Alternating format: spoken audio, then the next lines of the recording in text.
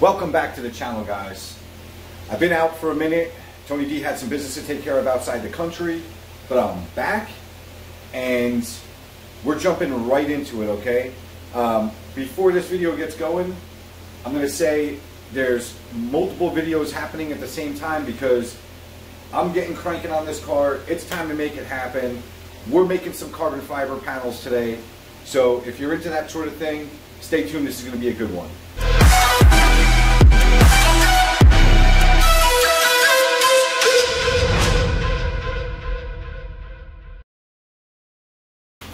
Alright guys, so just to get you caught up to speed, we got a mess going on. So the car right now, she's under surgery. We have a triple pass radiator going in. I've already mocked it up. At the same time, I've also done the wiring on the front bumper, as you can see. Alright, so that's all done. And I did some videos on that. I know you guys seen a lot of wiring videos, but this one's going to be pretty good because you know, we're building the wire harness from scratch on this car, and I'll get into all that in that video. And we're also featuring the radiator that I put in this car because it's a really nice piece, handmade, made in America, okay, for an affordable price, all right? So that video's on the way, the wiring's on the way. Point of this video is we're doing every little detail now as far as sealing up the airflow that the radiator is actually pulling the air in from the outside, making sure that we're pulling in fresh air from the outside. It goes through the radiator, cooling the engine off, and we're not having any leaks. At the same time, we want to make sure that we're sucking in good, clean, fresh air into the turbocharger. All right.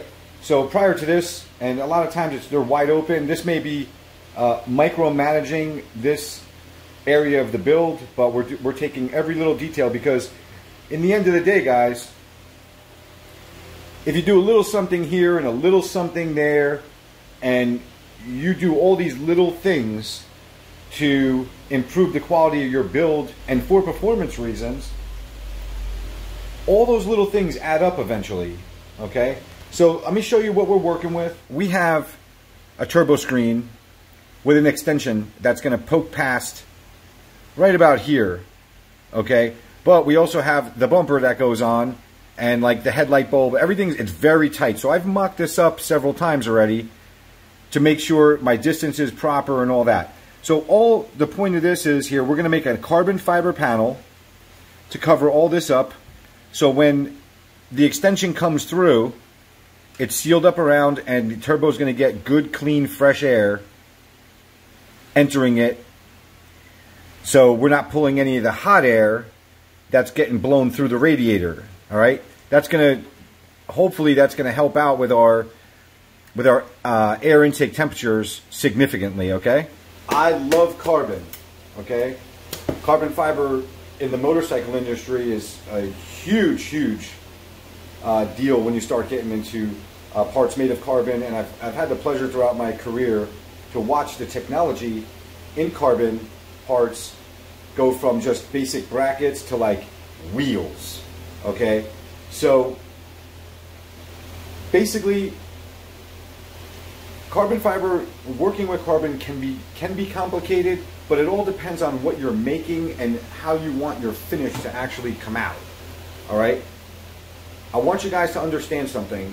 In this video, we're making a one-off filler panel only. And cosmetically, it doesn't have to be perfect. Nobody's going to see it. It's there to do a job, and that job is to block the airflow. Well, obviously, we want to keep it as light as possible. So, with that being said, I'm not looking for a beautiful, smooth, silky, clean carbon fiber finish that's going to be clear coated, wet sanded, and polished. That's not that. This is going to be a very raw, rough part that if you guys decide to take on something like this yourself, you'll have a lot of fun doing. You should not be intimidated by this at all, and you'll impress yourself. And as you do more of it, your technique will get better and better and better, and you could start knocking out parts that are really cool and really badass for your car. Okay, so let's get started with what we got. The big player here is this beautiful carbon fiber material that I have. Now, this material is a 5.7 ounce 3K carbon fiber weave. And the biggest thing here is this. 9 out of 10 times I will buy second quality carbon fiber. It's the same material as the first quality, right? Except every once in a while there's a little glitch in the actual pattern, all right? Why do I do this? Tony D's cheap, all right? Gotta save some money somewhere, okay? That's one. Two, the imperfections are so small, it really, really makes no difference to me, all right?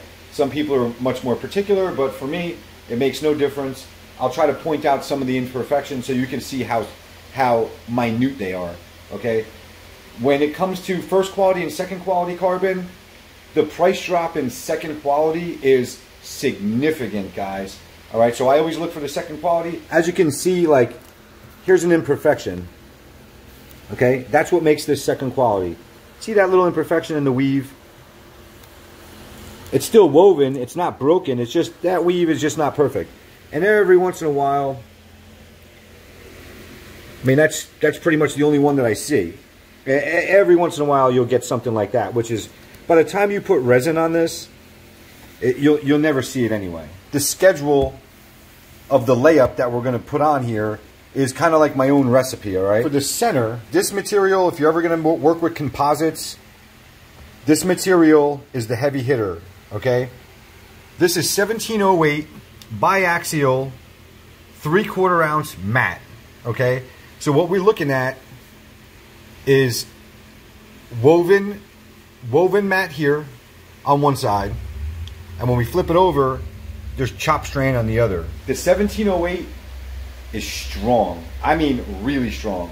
When this is cured up with the carbon, probably going to be around 5 mil thick, maybe a little bit less.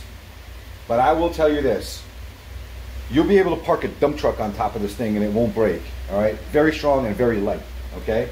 So, how are we going to make it all work? We're using right now, this is Total Boat epoxy resin. This is just your basic epoxy for working with composite materials. Now in the past, I've worked with 2 brands of epoxy, all right? This Total Boat product, which I like, and the West System also.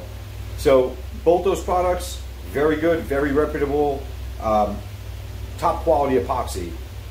I don't know anything about other brands or other qualities of epoxy, all right? When it comes to this, best of the best. Now, the only advice that I can give you, I buy the slow hardener, okay?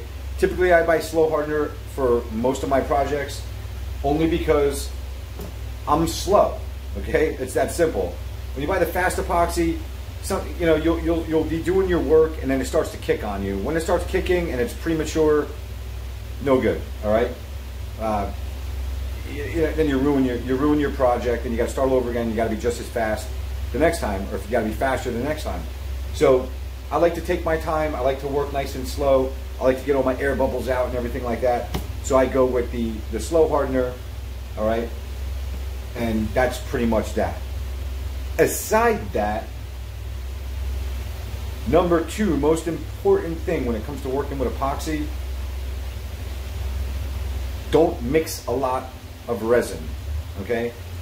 If you mix too much resin and let it sit in your cup, don't walk away from it, especially don't leave it in the shop on a table and like after you're done with your layup and walk away from it, because it does generate a lot of heat, okay? And if you mix your batch hot, when I say hot, meaning a little bit too much hardener, sometimes that happens, it can spontaneously combust, all right? Does it happen? Often, no, but can it happen? Yes. So be careful with that. These are pretty serious chemicals, guys. So, wear your gloves, wear a respirator. The epoxy doesn't really smell too bad, doesn't have too much fume, so it's not that bad. But the chemical reaction does generate a lot of heat. So just wear your gloves, wear your glasses if you want. Make sure you take care of yourself and don't get on your hands, because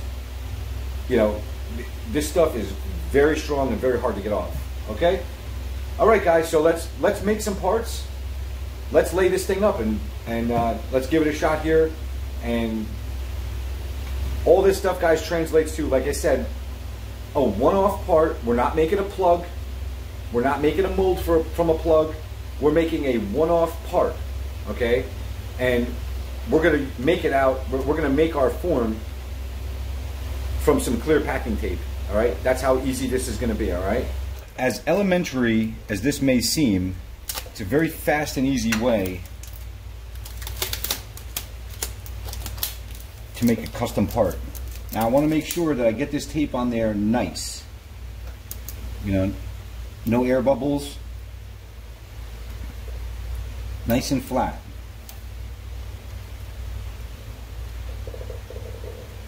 Straight as possible, and then when there's got this little contour like this, nice and straight. The flatter you get the tape on, the better the finish will come out on the inside. We got this guy pretty good. All right, and what I'm feeling for, like I'm just trying to make it smooth, like the tape, no wrinkling in the tape and stuff. It's not pretty, but it's not as bad as it could be. All right, and like I said, this here, it really it helps if you're as neat as possible about it. But like I said, this isn't a plug, you know. We're not making a plug. You could make a plug out of this, and then, you know, make the plug perfect, and then pull molds from that. But for this purpose, like I said, it's a one-off piece. Just making a little filler panel. And I think we're ready. I'm just making sure that there's no air pockets. And I want a nice flat flange here, so when it sticks on, I put some screws, everything sits flat. Okay? But I think we're ready to start making a template and then doing this layup. You don't call me freestyle for a reason, guys. I'm just putting the paper up in there.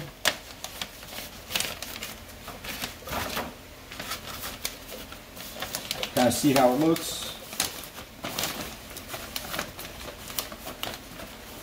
On the edges, I'm going to push it with my finger.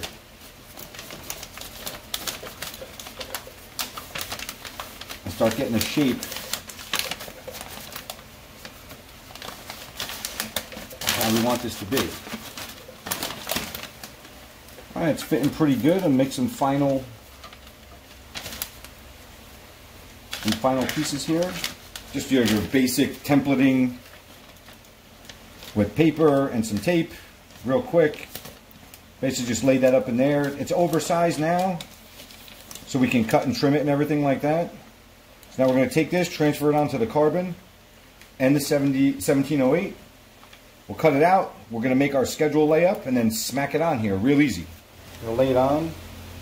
We get about just what we need here. Okay, we're going to take our tape first thing. We're going to go past the edge of the carbon.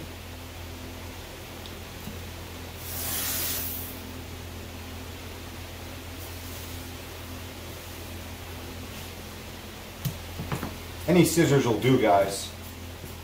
You know, as long as they're nice and sharp.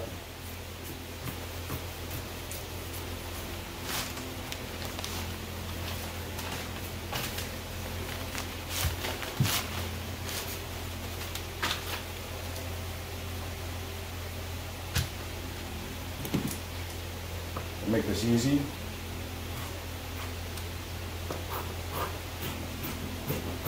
I'm going to cut a little bit bigger, guys, than the template. Like I said, it doesn't have to be perfect. We're just getting it in the neighborhood. We're going to do the same thing with the 1708. With this, guys, I'm just going to take a marker. I'm going to give it a rough trace. Okay. Now we got all our pieces cut. We're going to put all this away. We don't need any of this. Get it out of the way. Keep it clean. So the schedule is going to be one piece of carbon, then the 1708. It doesn't matter which side goes which here because, you know, you're not going to see it. Typically though, I like to put the mat side down and the chop strand side facing up. Okay? So before we do that, we're going to put a little wax on the tape. This way, when we go to pull it off, it kind of releases really good for us. There is some special wax, like mold release wax, that you can use. This is some basic automotive car wax. I love Formula One, or they used to call this kit. Really good stuff. Just going to get a good, just going to wax this up best as possible. Maybe 1 or 2 coats. I'm gonna go crazy. So we'll put this on, we'll let it dry, we'll lightly buff it. And then we're ready to lay it up. Like I said, this is a fast and nasty, guys. Fast and nasty situation here. So this resin here, it's 5-to-1, but these pumps are actually calibrated. So it's just 1 pump of each. Alright, and that's about all the resin that we're mixing up here. So like I said, this is slow resin, guys. Mix it up. This stuff you gotta mix real good. Maybe mix it for like a minute or 2. Just drop some resin on. And we're gonna squeegee it out.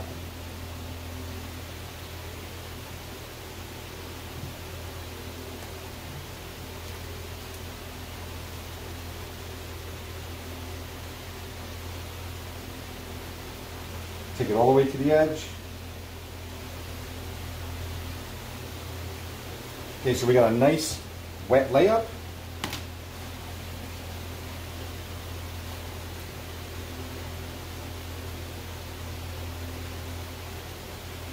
Come in with our biaxial.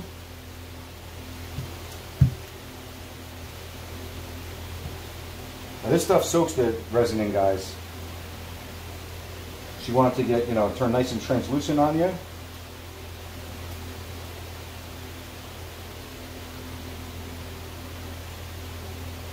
I find doing my layup on the table is a lot easier this way than trying to lay it up like on the car, you know, or like say on a part that you're working on.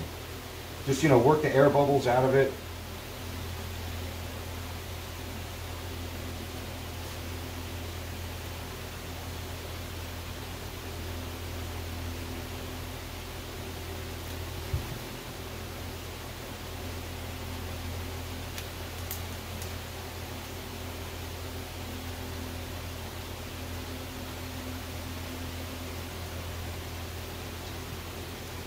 We'll take a razor blade real quick.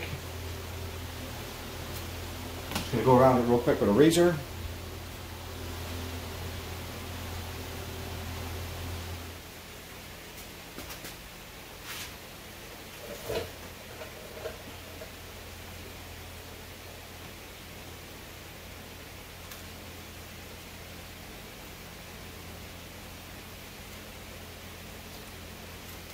I got everything laid up, and then I went around, I trimmed a little bit, did a little cleaning, so on and so forth, and you can see what I'm doing now is, I mean, it's starting to get warm to the touch, so that's good. It's starting to kick a little bit, so I'm just making sure everything's kind of where I want it. For the most part, it laid out real nice. You know, when it dries, it'll look like this. Just a rough, natural carbon. We're not worried about the weave shape or, you know, how cosmetically it looks, but we're going to do the best we can to make it as nice as possible. It's too small and too complex to use a fin roller, which is a metal roller, guys. And we're not really using,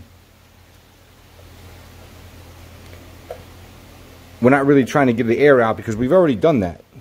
There's no air in this at all, you know. That's why we laid it up on the table. See, if we had to do one piece of carbon, then the 1708, then the other piece of carbon, we're doing all this work in the car, and it really makes for a lot of extra work. Now, if it was just carbon, it would have been a lot easier because the carbon bends and moves way easier than the fiberglass 1708. However, doing it this way makes it just that much stronger.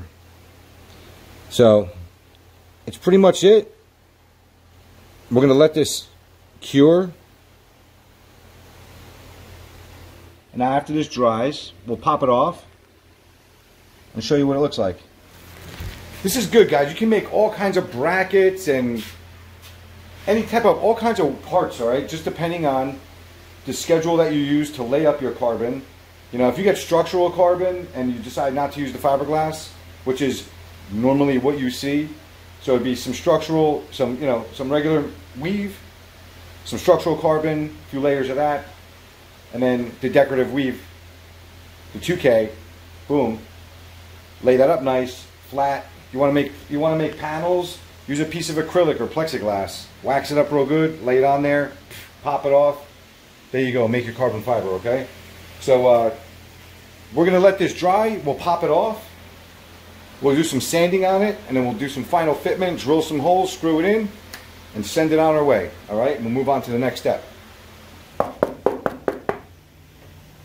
We're all locked up, and the next step is gonna be to pop this out. But now, anytime they talk about, you know, this being like itchy and dangerous and whatnot, this is the point we're talking about, because now it's all locked up, and like these edges are sharper than razor blades, so you got to be super careful. I already started like working it a little bit, and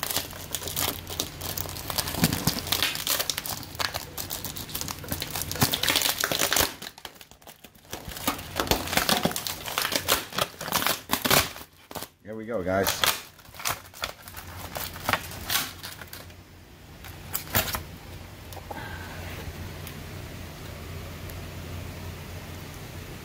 It released pretty good. All right, we'll do a little sanding now, shape this thing, and I know it looks like total shit, but you're gonna be like, what the hell? After I'm done with this. Pull our tape off. Boom. Like it never happened. The first step is going to be to trim these edges just to get it all safe to handle, and then we'll start sanding on it and everything. Okay, guys. So after sanding the backside, see, it's looking pretty rough, right? But it's really not. It's actually in good shape. Now, sometimes you get it in one shot, just like body work. Other times it takes 1 or 2 times, 3 times. The fitment, absolutely perfect. I'm loving it. We'll give it a little bit more structure. So this is going to be a laminating style, guys, now. So what I'm going to do is I'm going to brush some epoxy on. I'm going to stick the carbon on it. I'm going to work it into all the corners, and I'm going to hit the top with epoxy. Let it dry. I'll trim it. See, epoxy, guys, you got to sand it in order to build up another layer. If we were using fiberglass resin or polyester resin, they have laminating resin, so it doesn't have to be sanded prior to laying up your next sheet of glass or carbon. I was hoping to nail it in one shot, but it is what it is. Life ain't perfect, and neither is going to be your carbon fiber. I'm going to brush on some resin.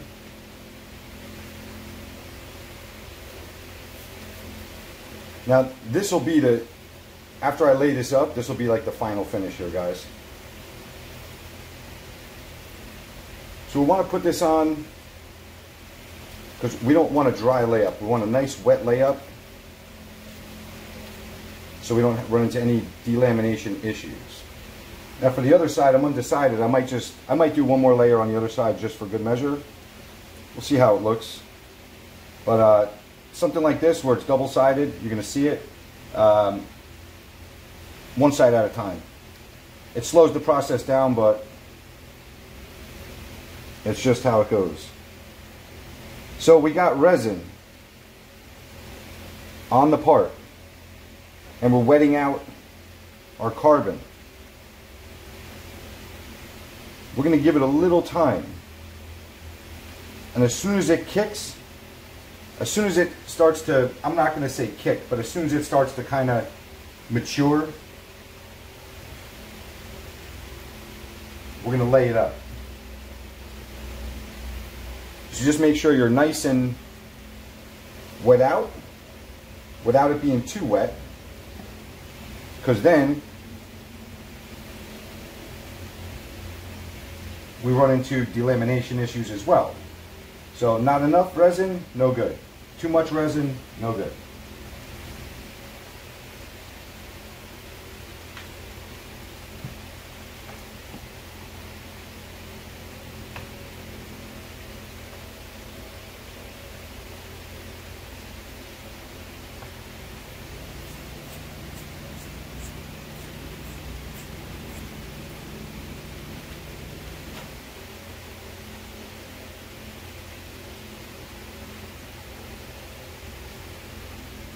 That's basically how it's going to be for now. We're going to let that dry, trim it, and then possibly do the other side, or just take some of the scraps and kind of stitch it all together. Who knows? All right? But basically, that's our finished product. The first side dried. We're on our second layer. I flipped it over and just repeated the same process on this side. Laid it up nice. And the only thing I did extra on this side, guys, I just ran the heat gun a little bit and just flattened out the epoxy. We're just going to let it sit now, and we'll trim it up one final time, and that's going to be our final part, okay? Guys, you can do this. I encourage you to do this. It's a lot of fun. Be careful just trimming this stuff because it can be irritating to your skin and all. So just be smart about it, whatever. But don't be afraid, you know? Don't be afraid of doing something outside of your comfort zone. Okay, guys, so after sanding, trimming up the edges, all I've done is hit it with some Scotch-Brite just to take some of that top gloss off, chill it out a little bit like that. I'll keep doing, I'll wipe it down. I haven't even wiped it down yet. I'm just like literally right here with the Scotch-Brite, just giving them a unidirectional scuff. Scuffing it that way, I can do a little bit more. And then once we get it all nice matte look, now you can, guys, you can do anything you want with this. You can clear coat it. You can hit it with a semi-gloss, satin gloss, whatever you want. All right, however you want it to look. Me, we're sending it just like this. Taking, you know, I'm gonna clean it up a little bit more, and that's gonna be it. So this is it completed. All I did was give it a nice Scotch-Brite finish, knock the shine off of it. I went around with some universal edge molding. I love using this stuff everywhere. Okay. So this helps in making a really nice seal all the way around. All right, and I also did it right here on the tube. And what's nice is, even if you cut this a little bit bigger, you can push it in and get your seal. All right, so it seals up 100% perfect. Okay, so here's how it looks from the back.